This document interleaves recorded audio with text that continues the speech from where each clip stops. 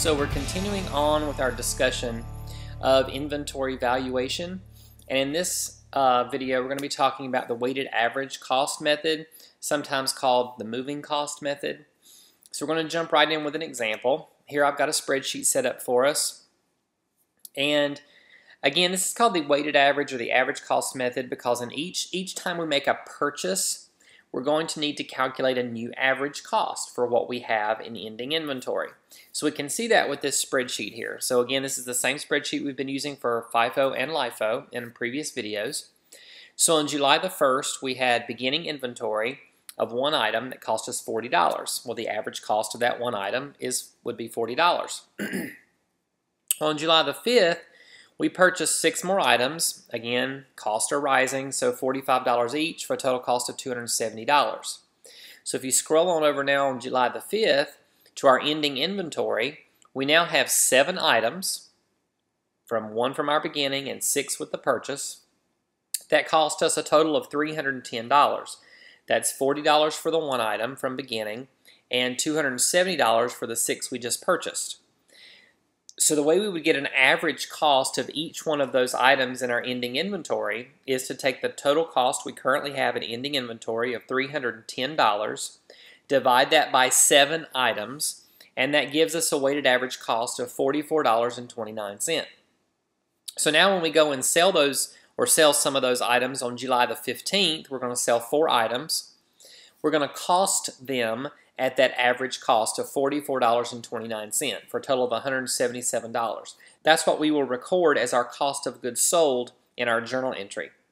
And now we have 3 items left in ending inventory at that $44.29 for a total of $133.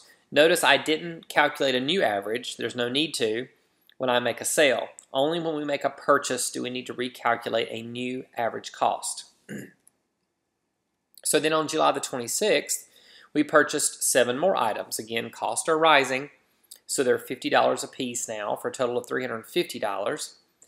Well, we had 3 items, and now we've added 7 more, so we've got a total of 10 items that cost us a total of $483. That's $133 from the 3 items previously. Then we added 7 items at $50 at $350, so $483.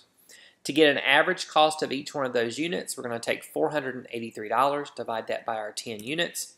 We get an average cost of $48.30.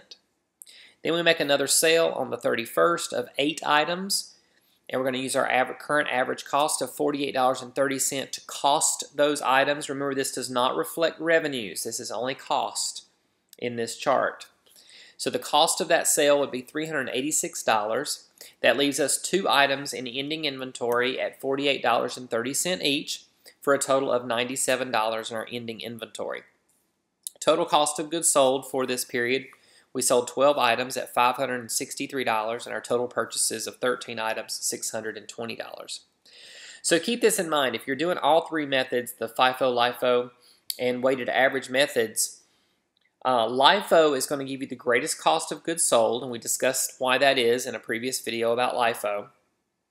FIFO will give you the least cost of goods sold, and your weighted average method should be somewhere right in between those 2. So now I want you to try an example. Prepare Gutter's Paradise inventory record, so similar to what the little spreadsheet we just set up, on an average cost basis.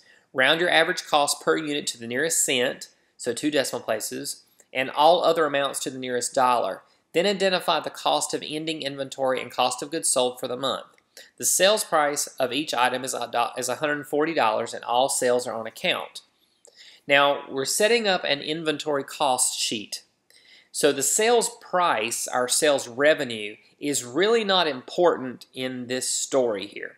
When this becomes important is when we're calculating our gross profit or journalizing our entries. Then we would need to know what we actually sold these things for. But if we're simply calculating cost of goods sold and ending inventory, we do not really need sales revenue. So that's not there to trick you, but you should know that it's not needed in calculating cost of goods sold and your ending inventory. So press pause on your player. Figure out the cost of your ending inventory and your cost of goods sold and your purchases in that little spreadsheet that we've been looking at, and come back and we'll talk about it together. Okay, so what you should have found an ending inventory of 6 items at $480. Cost of goods sold, you sold 8 items at a total of $630, and your purchases, you purchased 10 items at $810. Don't forget, if you enjoyed the video, give it a thumbs up, and questions and comments are always welcome.